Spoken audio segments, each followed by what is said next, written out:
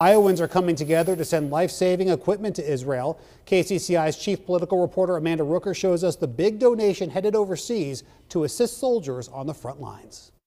Iowans are coming together to help save lives in Israel. An Iowa business is sending body armor vests to first responders and service members abroad. While searching for ways to help Israel following the October 7th terrorist attack by Hamas, Iowa Governor Kim Reynolds heard there was a need for bulletproof vests. Immediately, it just triggered. We have a manufacturing company in Iowa that makes them, and what a phenomenal opportunity to have Iowans engage. That's when Blake Waldrop with RMA Armament, a Centerville business, got involved. This is designed to protect your heart, liver, and lungs, which are the three most vital in your torso. Waldrop's company will send the vests to Israeli soldiers. Each vest costs roughly $400. Iowans Supporting Israel, a bipartisan nonprofit, is leading the fundraising effort. We're doing something I think that's positive.